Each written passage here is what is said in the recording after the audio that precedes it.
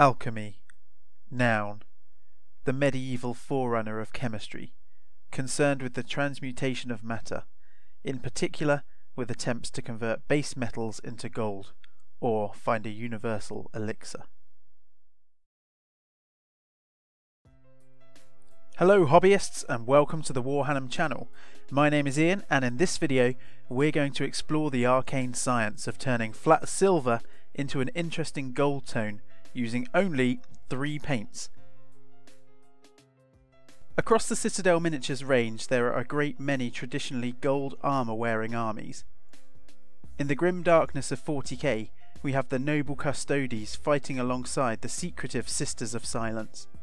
In the mortal realms of AOS, Sigmar's golden elites do battle with the shimmering hosts of Slaanesh.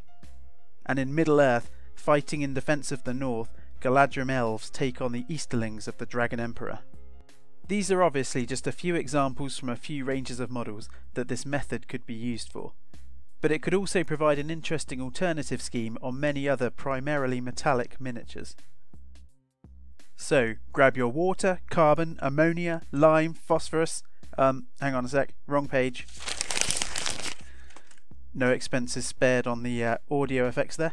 Grab your Stormhose Silver, Seraphim Sepia and Druchii Violet and I'll meet you in the lab. Just a quick note before we start. In this video I'll be using the older version of the shade paints. For anyone not aware, Games Workshop changed their shade formulas recently, so if you're following this method using the newer version, results may vary slightly. But nothing that can't be tweaked and experimented with. After all, we are arcane scientists. I first experimented with this method when painting a Stormcast army a few years ago, so it seemed only right to demonstrate it on one of Sigmar's chosen warriors, a Vindictor. I started with a black primer, and no, I'm not counting that in my 3 paints, which is utterly scandalous of course, and I hope we can move past it. Using a dark primer might sound counterintuitive, as I'm about to paint a really bright silver on top of it, but I did this precisely because it would show through, and be easy to see how good the coverage of my first paint, Stormhose Silver, is, whereas a grey or white might hide this. As you've guessed, we're going to be starting by applying a base coat of Stormhose Silver in all the areas we want to transmute into gold. I'll be doing this with a brush, but if you have access to an airbrush or even a bright silver rattle can, this will cut down on your time, as you could just do the entire model and paint over any bits you don't want gold later on. On this miniature, I want to hit the plate mail, mask, some of the shield details and part of either ends of the spear.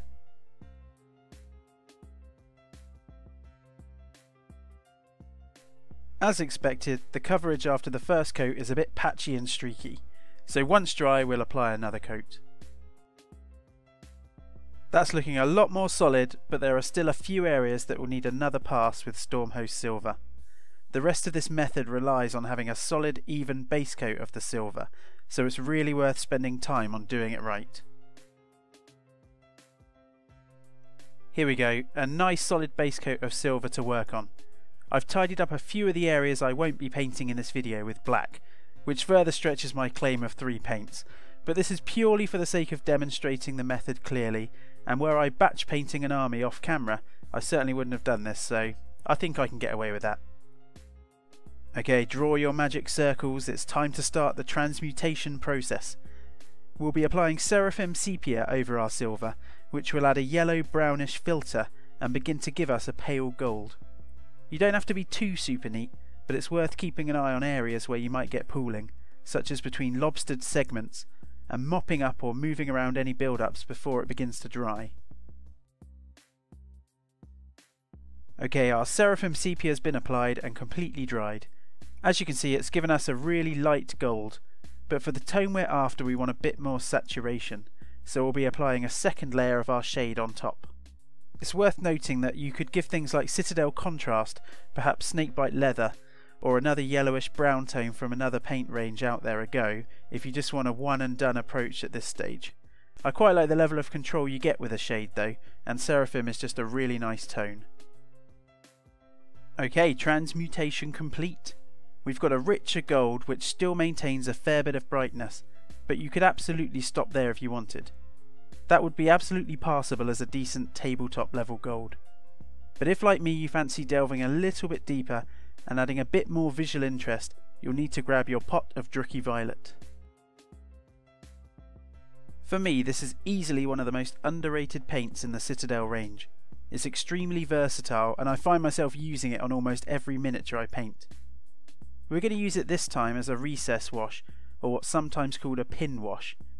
We're going to load up our brush with shade, but remove a little bit on the lid to give us a bit more control. We're looking to target all of the recessed areas of the armour, paying attention to around the rivets as well. To me, this really helps to add some depth and some interest, turning a fairly clean bright yellowish gold into a more aged or worn one that I think really elevates the look.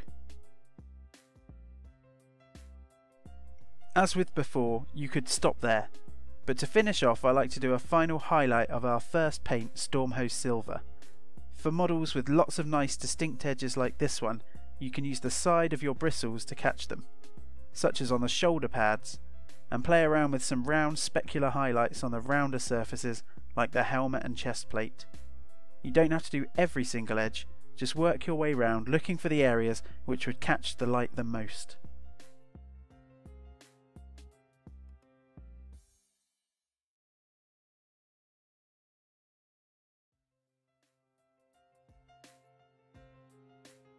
Now, edge highlighting is something that some can find a bit inaccessible for all manner of reasons, or perhaps you simply just don't enjoy it, or you want to speed up the process a bit. If that's you, stick around till the end of the video where I've attempted this final step with dry brushing. But for now, we've done what medieval science could not, and here is our fully transmuted golden boy. For relatively little effort and only 3 paints, well okay, 4 or 5 if you really insist on taking me to task over the primer and black to tidy up, we've got a nice looking alternative gold that ought to really catch your eye on the tabletop. So now we've applied this method to a single miniature, I thought it would be worthwhile discussing how you could use it over the course of a whole army. As we discussed near the start, it definitely lends itself to armies where gold will be the primary armour colour. I had a dig around in the Warhannam archives and have unearthed some ancient photos from a few years back in the Age of Myth, so apologies for the quality. One of the main strengths of this type of method is the relative speed of it, which really lends itself to painting in large batches. Here's a few fuzzy work in progress shots on a load of units and heroes. The process was really satisfying and you feel yourself making progress really quickly, particularly if you can find a way to lay down that silver base coat in a speedier way than by hand. So my main advice is simply, paint this method on as many models in your army as you feel you can. Once it's done, you can then go through each unit and add your details and basing.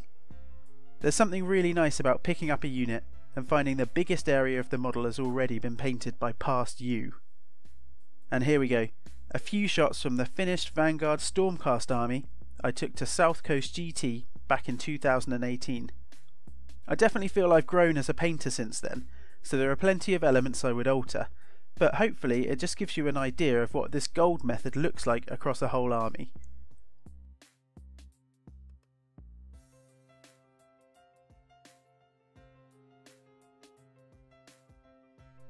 And as promised, here is me with a spare Stormcast body I had in my bit box, which I've painted up to the Drucky Violet recess wash stage. And now we're going to hit it with a quick dry brush of Stormhost Silver.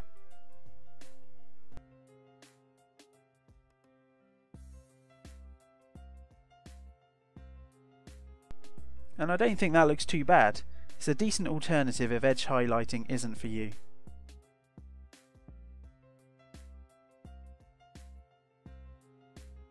Thank you all so much for watching. I really appreciated all the support and feedback from my first video, and I've tried really hard to implement lots of your suggestions, particularly with a more close-up look at the model, having a brighter, less busy painting area to focus attention on the model, and also fixing some sound issues. I'm really keen to keep improving and produce the highest quality of videos I can from the cramped desk in my bedroom. So once again, please do let me know what you enjoyed and what I could try to do to continue to push up the quality of these videos. Thank you so much once again, and see you next time.